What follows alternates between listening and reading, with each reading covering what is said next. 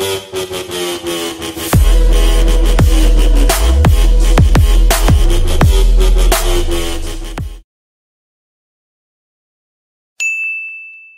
everyone, this is Stunter Collector here with another action figure review, and here we have the Infinity Saga Marvel Legends Rescue Armor and Captain Marvel from Avengers Endgame. So let's go over the packaging here. So first you get the Avengers Endgame logo here in the middle, furnished on top. Captain Marvel, Rescue Armor, Infinity Saga logo there. Here is the side art, which we've seen before with the Avengers A, all the characters. Infinity Saga logo. Here is the Avengers Endgame poster with description of Captain Marvel and Rescue. And then here's the other side art here. And then here is the top with the Avengers Endgame logo furnished on top. Captain Marvel, Rescue. And then here is the bottom with the DCPI. I think this is a Amazon exclusive, FYI. But besides that, let's crack this thing open. And here is Rescue and Captain Marvel out of the package here. So first, let's go over Captain Marvel because I do have the previous Rescue armor figure, and we'll save that for last for comparisons. So here we have Captain Marvel. If I'm being honest, I was not a big fan of how she looked in the movie in Avengers Endgame. I actually liked how they switched her back up. Spoiler warning for Shang-Chi.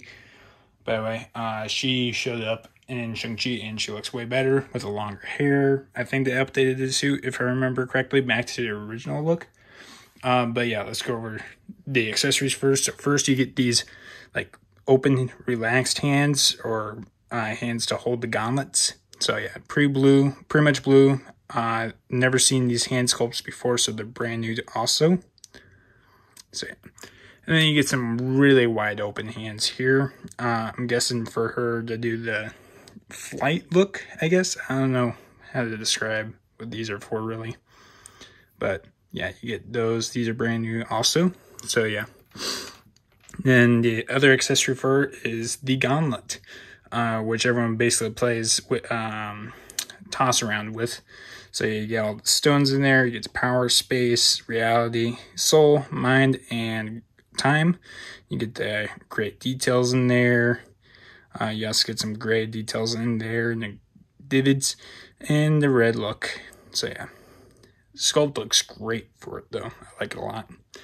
And then yeah, you can have Spider-Man holding on to it, Black Panther. Yeah, and then that's what we got for accessories for Captain Marvel here. So let's bring her up close. So yeah, this is a very accurate Brie Larson head sculpt, especially from the movie with the short hair. You get some blonde there, and then gets darker near the scalp. Was not a big fan of the short hair in the movie. And then you get the eyes there. Looks like they're green or blue, if my camera will focus. There we go, kind of green. So yeah, really accurate head sculpt there. And then here we have the suit.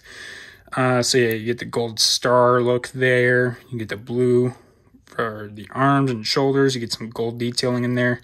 Red in the inner part of the arms, biceps. And you get some more red detailing here with some blue outlining around it. And then down the abs. And you get the separate piece for the waist, which is basically a scarf. You get this gold piece there. Let's get some more gold in there. Here's the back. They actually added detail in the back too. Get some gold around there, around the lats. And then you get the pants here with some red. You get the blue, red around the knees. And you got gold around the calves. Here's the back. You get some blue outlining there too. And then the boots with the heels, somewhat heels. But yeah, this figure is pretty cool. I like the look of it. I mean, it's pretty accurate to the movie. But I was not a big fan of the movie look anyways. So let's go over your articulation. So she has a disc ball joint head sculpt. I mean, head joint, shoot, I can't talk. Head can hinge down that far, up that far, left and right. Some head pivoting in there. Shoulders can move out that far. Pads are soft plastic, but don't go too far, otherwise they'll probably peel off. So it only goes down that far, up that far, I mean. 360 rotation there around the shoulders. Single jointed elbows. You can pivot it if you want. Wrists can hinge down that far, up that far, 360 rotation there. She has a ball joint at the diaphragm, so only go forward that far, like none. Backwards just a little bit. Side to side there. You can get her to go side to side there also. Legs can kick out that far. Forward that far. Backwards none. Thigh cut. Double jointed knees. And then ankles can hinge down that far. Up that far. Nice ankle pivot. And also they still have the pinned joints for the knees. And here we have the rescue armor here. So we get a bunch of accessories for this one. So let's go over those first. So first you get the rescue helmet here with the white eyes, some silver detailing around the gold faceplate there, kind of shiny purple there, some gold detailing triangles there. Sculpt looks great. Same sculpt as the last figure. I think they may have just used a different purple. We'll go over a comparison with the figure. I have it right in front of me, but we'll do that after we go over the figure here. But yeah, looks great. And then we get this other head sculpt here with the faceplate moving up, and you get to see Pepper Potts' face. And it looks pretty good. Looks like it. You get the blue eyes, the lips look good. So, yeah, looks pretty accurate. And then you get this piece here, which we've also already gotten in the last figure too. So yeah, you get some silver paint in the inner part, and it looks like we get some gold. Nope, never mind. That must have been a weird mispaint or something. I don't know what's happened in there, especially in this one. And then you get the holes in there for vents. And then you get the shiny purple with the armor number there. You get some more gold detailing there. Rescue, more detailing. You get the peg there to plug it in your back. And then you get these black gunmetal gray pieces here that can move up.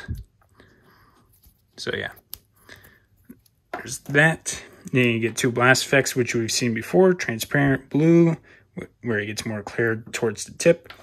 And then you get these two little flaps here that you add on to her back here. So yeah, you get some blue detailing in there for the lights or repulsors. And then you get this pivot joint here. You get this like little peg thing here that you plug it in, and it should rotate around it. I need to figure out how that works still. These also hinge up and down. And you get the sculpt there. Not a lot of detailing in there though. It's mainly in here with all those blues. Same thing on this one too. They're both the same thing. But yeah. And I think in order to use them, I think you have to actually take these out. Like that. Take these gray pieces out and then replace it with these. Kind of like plug it in there. I think, I don't know. I should have watched other reviews to figure that out, actually. But I think you're supposed to do this. Alright, a little off-camera work here. And then this is what it should look like here. So yeah, I just popped these little gray pieces off and then just put those hinges on there. It's a little bit of a pain, so if you're going to do that, I'd make sure that you're going to keep these on for a little bit because they're a little bit of a pain to put on. But yeah, that's what it kind of looks like in the back there. So yeah. And then that's all we got for accessories. So here is rescue armor here. So this is a different head sculpt also.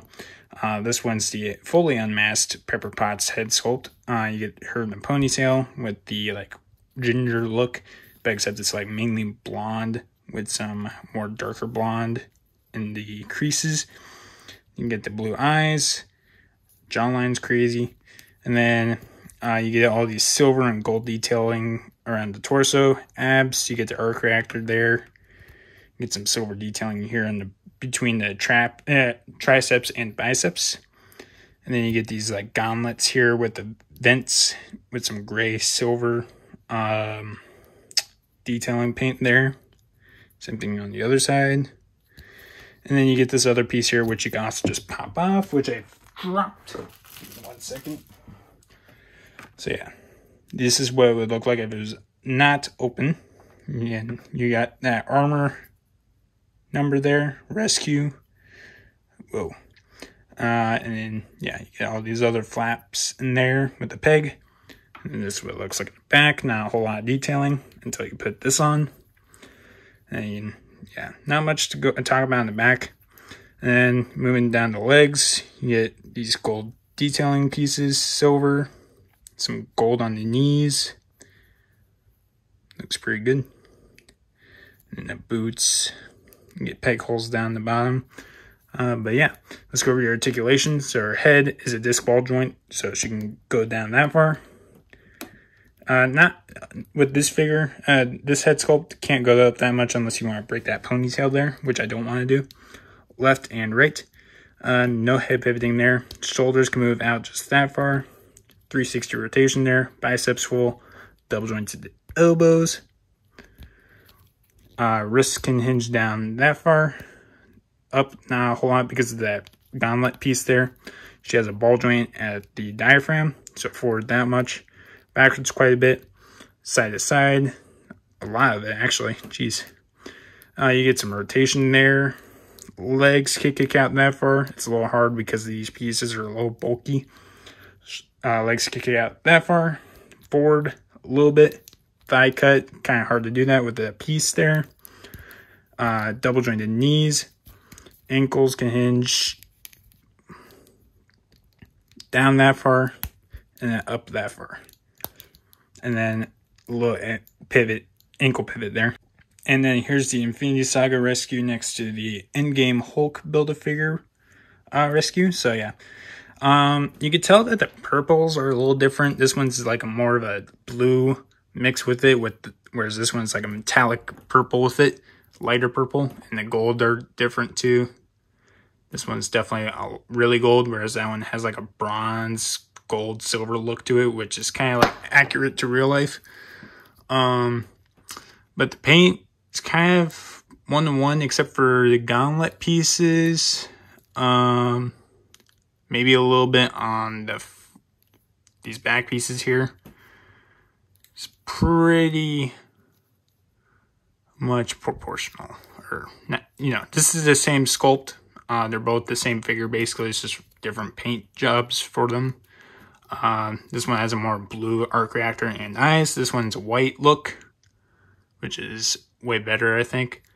But yeah, there's not a whole lot to talk about besides the paint there. This one has a little bit more marbling, whereas this one doesn't really have any marbling. But yeah. So yeah, that's Captain Marvel and Rescue Armor for you. I do recommend you get them if you're going to try to recreate like a shelf for Avengers Endgame. Especially, I would recommend you get if you don't have Rescue. But I mainly got it because of this Captain Marvel, because I'm doing like an Endgame shelf. Like I said, I'm not a big fan of how she looked in the movie, but this is a pretty accurate figure, so I just grabbed it. And I like the accessories for Rescue that they added in. I don't have like a Pepper Potts figure or anything like that. And then they have all these different head sculpts for Rescue, which is pretty cool. And then you also get this Nano Gauntlet, which is also a really cool accessory to add in. Because then you can have all these characters tossing around to each other and recreate that scene in Endgame. But yeah, like I said, they're pretty cool figures. I would say just this is basically the same sculpt as the Captain Marvel wave. It's just repaint and a new head sculpt with some new hands. I don't know where you're supposed to put these for Rescue. I guess they just gave you extra blast effects if you want to add them to Iron Man's. But yeah, that's all I really got for these figures. Like I said, they're awesome. Yeah, make sure you guys check out my link tree in the description. It has my Twitch, TikTok, Instagram, Twitter, and all that good stuff. But besides that, thanks for watching.